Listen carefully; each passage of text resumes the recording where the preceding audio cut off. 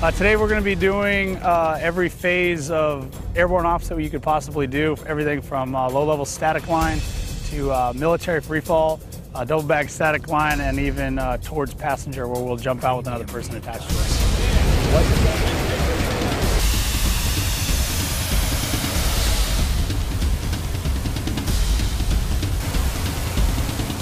us. So far this year we've ran 2 double bag static line packages, 1 high altitude, high opening package where we get guys out as high up to 25,000 feet on oxygen. And then we've also ran a towards ENP tandem passenger and tandem barrel package this year. So our guys here are pretty proficient.